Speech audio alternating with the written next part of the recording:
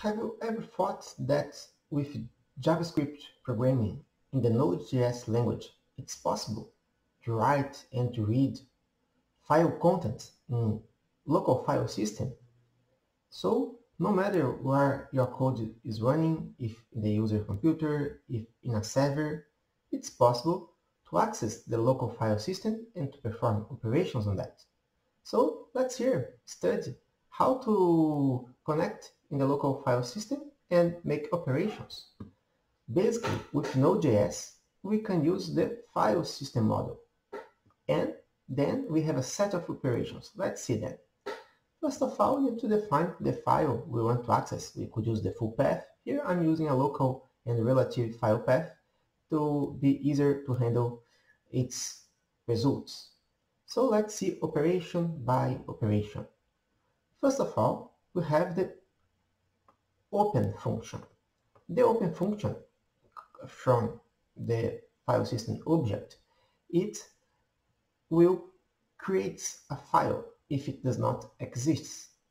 And it can also give us feedback if the file already exists or not, what's quite useful for a lot of situations. The parameters of all the functions looks the same. First, the file name, and with relative or with absolute path.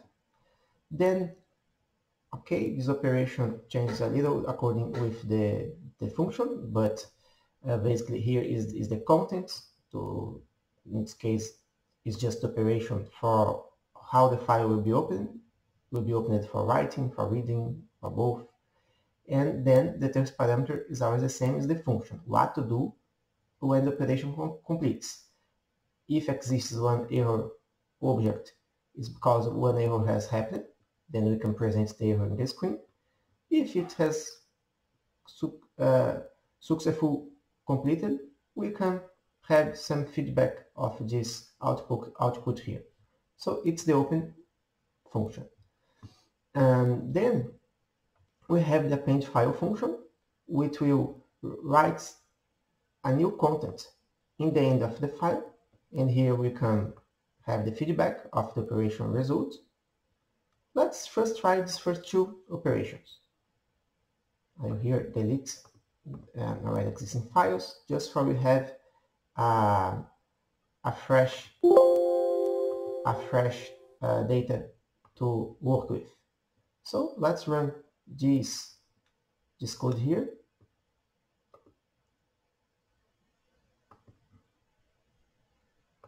Okay, first of all, with the file open function, we receive this output with the tree as the code of the file. Identifier it was a new file that does not exist before, and here it is. I'll add with this content. Why this content? Because the append file function has written that at the end of the file. It's appending content to the end of the file. It's important to understand that the append file already is enough for creating a new file. We don't need to use the open function. So, for instance, if we delete this file and we don't execute the open function, just the append function, let's see what will happen.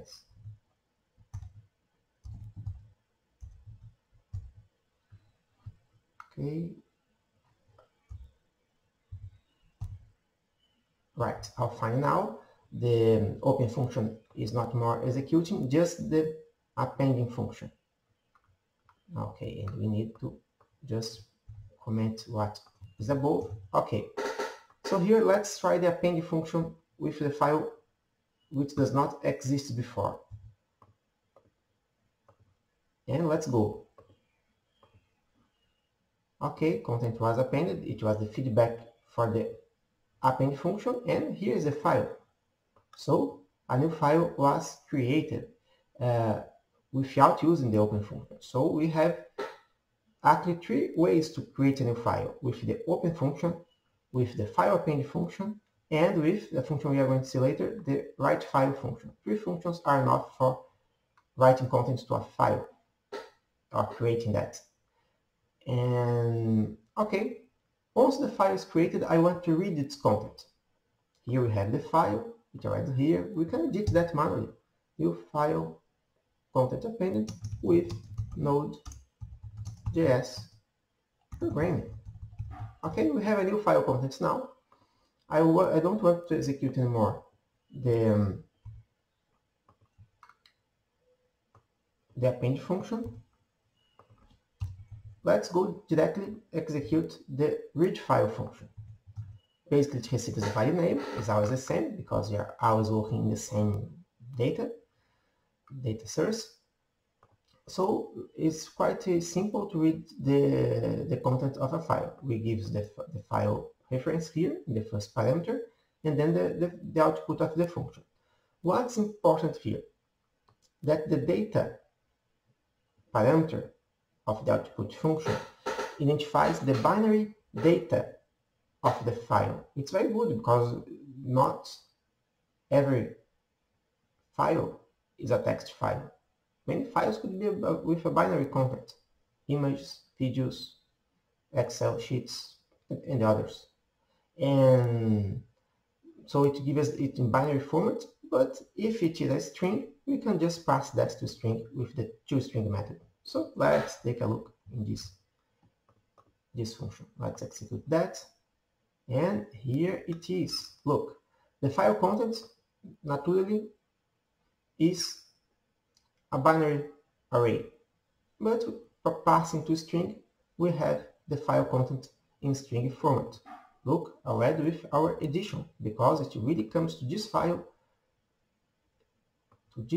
and take out its content to the console. Right, we are almost there with our functions to handle files. So we already know how to read files. Okay, we can keep that, no problem. We can write new content to a file. Replace, not just append, you can replace totally the file content. So here could be, we can change the file contents to new file content. Okay, and it will just take to overwrite the raw content of this file, if there is any content, with this content. Or always, if the file does not exist, also create a new file with this content. So here is the original content of the file. Let's run our code and take a look. Okay, it has written and new file content. The old content was overwritten because we have used the write file function. And okay, but now I don't want the file anymore. I want to delete the file. We can delete the file with the unlink function. Quite easy to use. Just pass as reference the file parameter, the file name, and it will say if some error happens when deleting or not. And here's the file. So this file has to vanish from here after we have executed the unlink function.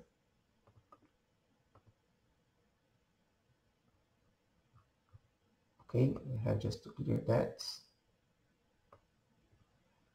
And let's try again.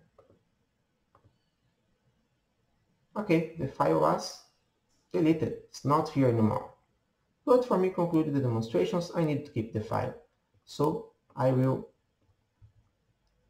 now comment the delete function. And now the last function we're going to see is how to rename one file to a file with another name. So we can just comment that first. We can now recreate the file. Okay, the file is here, it's recreated. And with the rename function that's here, we can change the file name to any other file name. For instance, file name renamed or new file name renamed, for instance. And now let's run that and you see that this file will have its names changing. Just for you see that's the same file, let's include, okay, but the content will be overwritten during the execution of the code, so no problem with the content. Let's just see the name changing after executing this code.